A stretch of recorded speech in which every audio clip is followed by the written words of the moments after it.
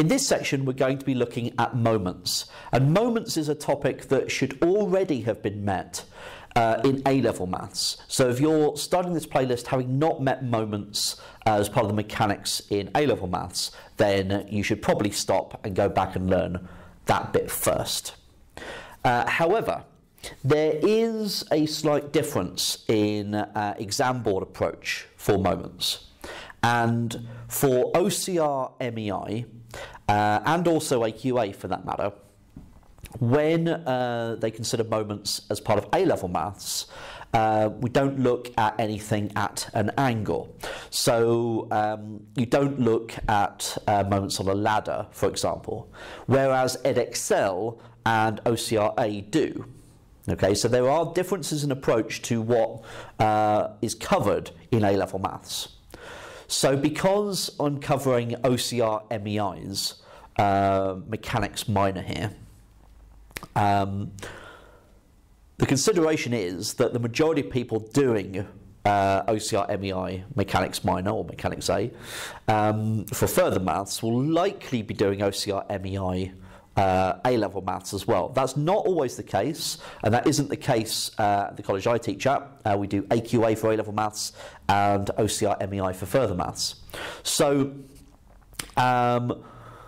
what I'm going to do in this playlist, just to be clear, is we're going to go through the types of problems to do with ladders. So it might feel like there's a bit of overlap, and that's going to be fine. It's good for revision as well. But it will feel, for some people, like there might be a little bit of overlap here.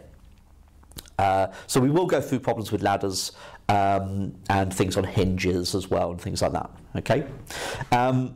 However, I'm not going to go through all of the bare bones basics that will have appeared in A-level maths up to this point. So just as kind of like a quick recap of that,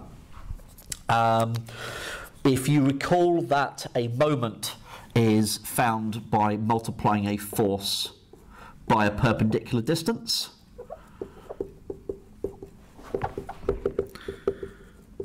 So in units, you've got newtons times by meters. So a moment will have Newton meters as its units.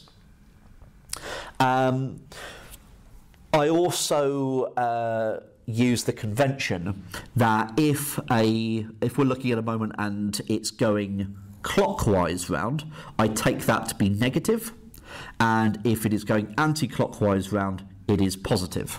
So I will be using that convention as part of these videos as well, just to kind of give you a heads up. Key things to look out for when you're working with moments questions is really two techniques.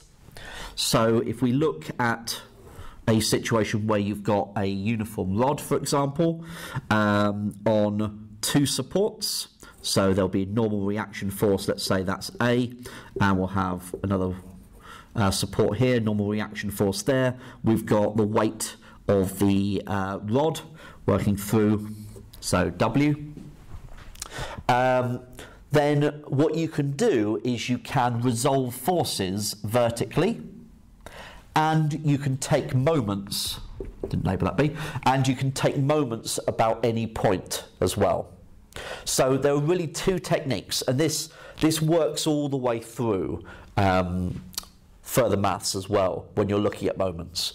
Two techniques: resolve vertically or horizontally, depending on the problem. Okay, so resolve vertically or horizontally, and taking moments. If moments could really come down to two processes, it's really just those in the end. Okay?